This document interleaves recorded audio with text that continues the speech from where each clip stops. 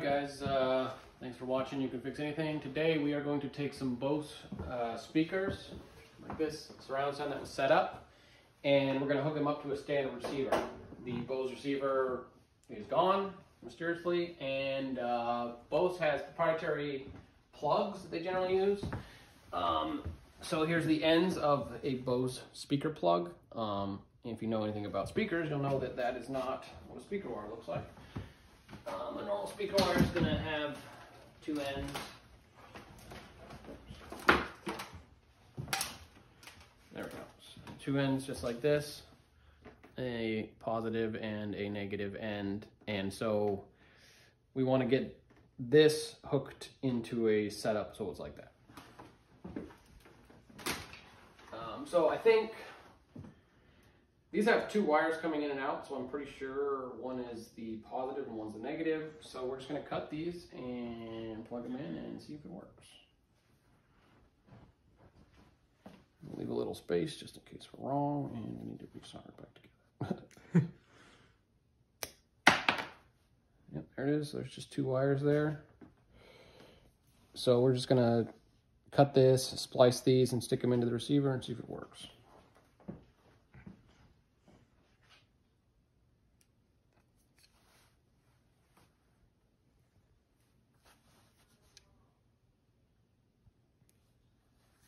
I'm not sure what gauge this is. We'll just work our way down.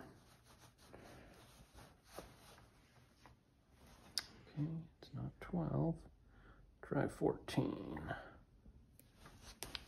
All right, 14 looks like it works.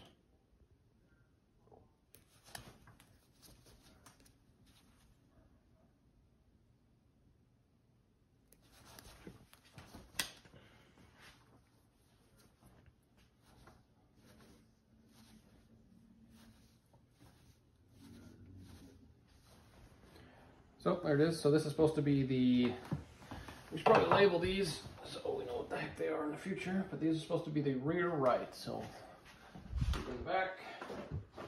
So I'm just gonna plug this into the left channel just so I know, because I know it's gonna work.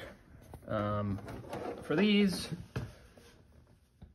there's no way for us to really tell which is a positive and negative.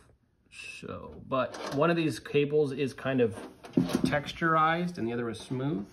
So I'm going to assume the texturized one is the positive cable. It could be a wrong assumption, but it'll work regardless. So.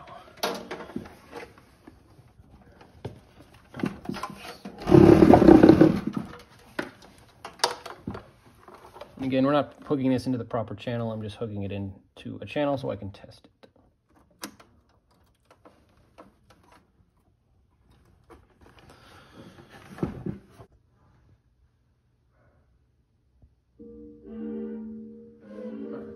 Turn off the, so we're going to turn off the TV's sound. Let's see here.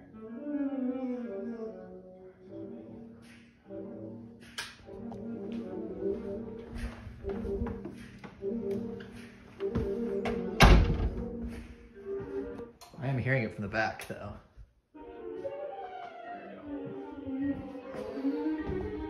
You hear that, folks? So here we set the audio out to optical. Mm-hmm. Because it's a fiber optic cable. Yeah. Well, we have two optical things.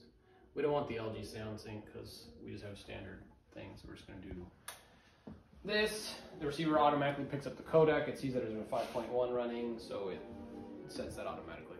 Gotcha. Okie doke. All right, so now we're just going to cut the rest of the cords, plug them in.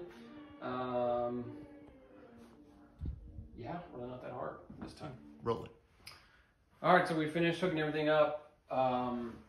We plugged all the speakers into here, into each of their channels after we split the wires. We also found that we discovered this cable. So it has a cable for the sub. So that just goes into the sub pre-out. This thing, once you plug it in, it just stays on. So, and that's about it. So everything runs. 5.1.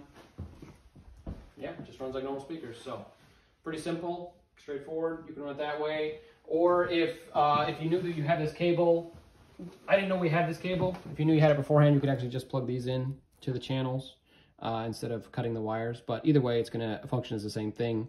This would have just routed it to the sub and then out of the sub to where it was going. So either way, works there. So here's another type of Bose speaker that I have. This one also has custom cables that I had to make for it. As you can see, there are 4 wires coming out the back here, and basically there's 2 drivers. So it's got 1 pin for the positive and negative channels of each driver, and they alternate, so positive, negative, positive, negative. Then you can see that I've just taken the positives and the negatives, put them together into 1 wire, and then ran them into the speaker wire. And so you can see here that I've just run those into the channel. It's a standard receiver, sub out, got a sub here as well. Yeah, and the receiver, so 2.1 channel, and it works pretty well. So you just get the cables, make your own cables for some of these Bose speakers, and they will work with whatever receiver you want them to work with. All right, guys, that's all for today. Hopefully you found something useful in these videos, and feel free to like and subscribe if you did.